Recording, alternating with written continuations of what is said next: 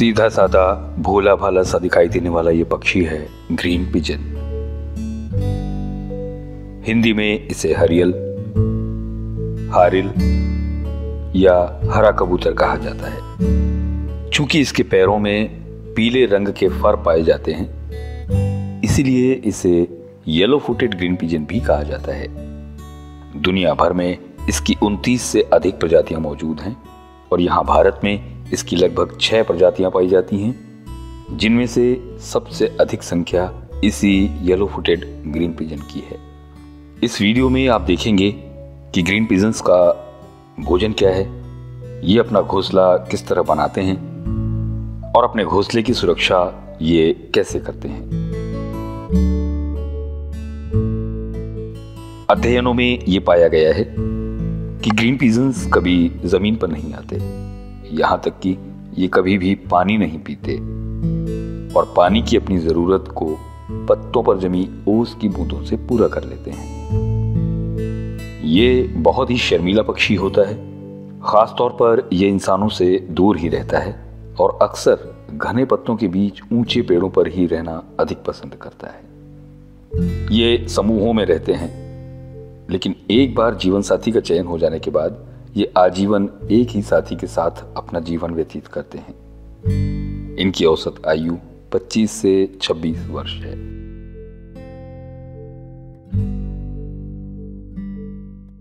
कोई पक्षी अपना आवासीय क्षेत्र मुख्य रूप से अपने भोजन व प्रजनन परिस्थितियों की अनुकूलताओं को देखकर ही चुनते हैं। हरियल यानी ग्रीन पिजन्स एक शाकाहारी पक्षी है और मुख्य रूप से बरगद, पीपल, महुआ, गूलर, बेर और इमली जैसे फलों पर निर्भर करता है। और चूंकि इन्हीं फलों से इनकी पानी की जरूरत पूरी हो जाती है, इसीलिए इन्हें अतिरिक्त पानी की आवश्यकता नहीं होती और ये पानी पीने के लिए किसी जल स्रोत पर निर्भर नहीं होते। शायद ये भी एक कारण हो कि ये जमीन पे नहीं उतरते। ग्रीन पिजन्स का ब्रीडिंग पीरियड यानी प्रजनन काल मार्च से जून तक होता है। पतझड़ के शुरू होते ही नर और मादा का प्रणय शुरू हो जाता है और इस दौरान नर सीटी जैसी विशेष आवाज निकालकर अपने सिर को हिलाते हुए, फुदकते हुए बार बार मादा के पास जाकर प्रणय निवेदन करता है।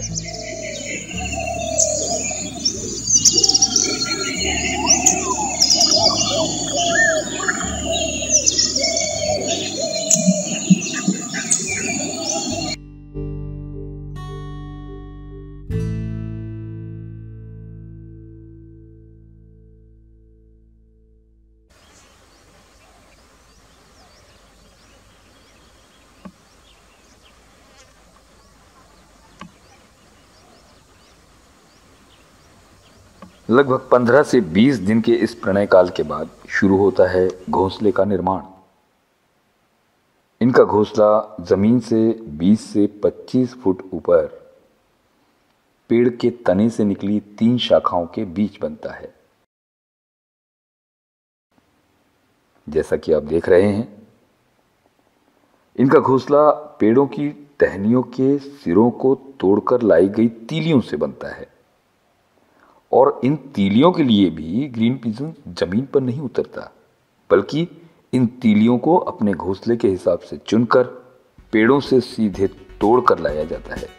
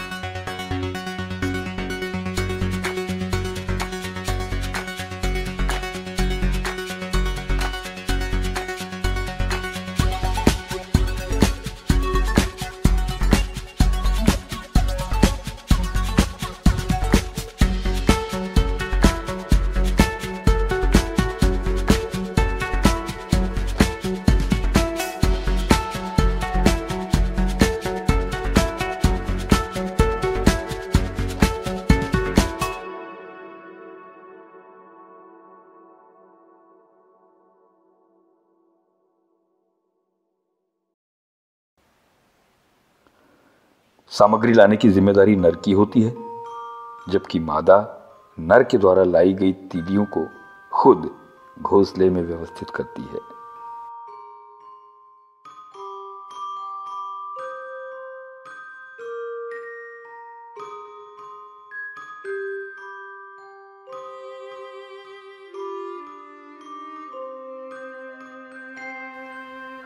चूंकि ग्रीन पिजन्स स्वभाव से सीधे होते हैं और किसी शिकारी पर आक्रमण करने में असमर्थ होते हैं, इसीलिए ये अपना घोंसला ऐसे पेड़ पर बनाते हैं जिस पर ब्लैक ड्रोंगो का घोंसला भी मौजूद हो। ब्लैक ड्रोंगो स्वभाव से आक्रामक पक्षी होता है और अंडे व चूजों को खाने वाले आक्रमणकारी शिकारियों को पेड़ के करीब नहीं आने देता। दुश्मन का दुश्मन दोस्त होता है, इसीलिए ब्लैक ड्रोंगो ग्रीन पिजन्स के पहरेदार की भूमिका अदा कर लेते हैं।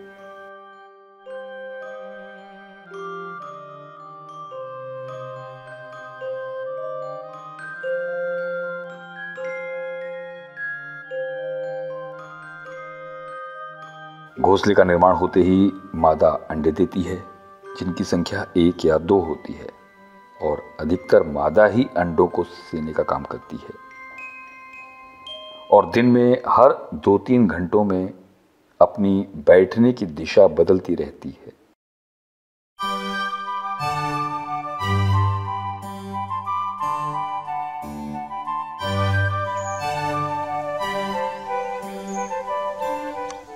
इसके बाद 14 से 20 दिनों में अंडे से चूजे निकल आते हैं, जिनकी देखभाल नर और मादा मिलकर करते हैं।